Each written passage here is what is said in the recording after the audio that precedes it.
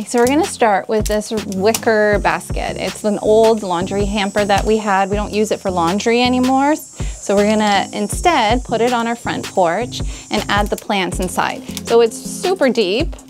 So we have to actually raise the inside so that we can just stack the plants in. I am grabbing an old styrofoam box. I'm gonna put that in there.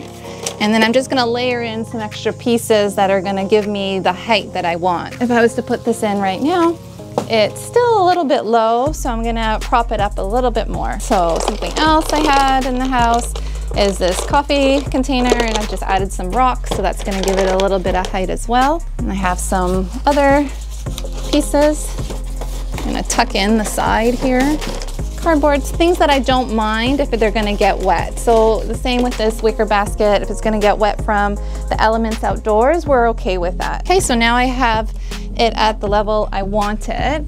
I also have some burlap that I'm going to just cover some of the not so prettiness inside. At this point, I'm gonna start to layer in all of the plants. Okay, so now that my planter is prepped, I'm going to start to add all my greens inside. So this is the tallest piece that I have. It's just like just a grassy perennial, and it grows to like 3 feet tall, a meter tall. And once I'm done with it in the planter here, I'm planning to transplant it to my garden where it'll keep coming back each year. So I'm going to start with this piece, and I'm gonna put it inside my basket. I got all of these plants on clearance at the local nursery, and this was $5, priced for $5 Canadian. And all of the herbs that I have here were each on clearance for $1. So really, really inexpensive. And it's amazing how wonderful this smells. So that's in the center now. And I'm going to start to layer in these other plants that I have. So I have this one. This is a pot filler, Diamond Frost. This was also pretty inexpensive, $4. And it gives it a lot of fullness and just a little bit of texture with all of the white flowers. So the other option was to transplant everything into a large planter. But we're cheating a little bit, and we're making it really easy for ourselves and keeping them all in their individual pots that they came in. We're just gonna keep them in there, and then we're gonna water them as we need to inside the individual pot. So this is thyme, so pretty and full. It smells so good and so fresh. Now I'm gonna grab the basil, and this also smells so delicious. I want pesto right now. This basil grows really, really tall. And so I'm gonna stick that towards the back side,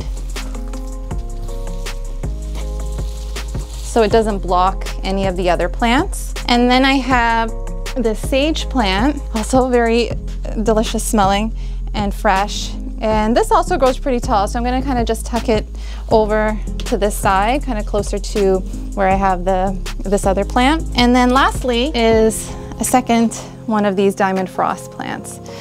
And that's gonna be tucked in here, and that's all.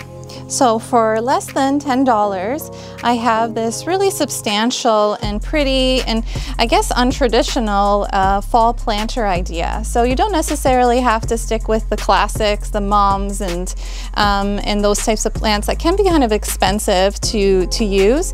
You can look for items that are on clearance that you can put together into something really unique and beautiful. Thanks so much for watching. Hope you enjoyed it.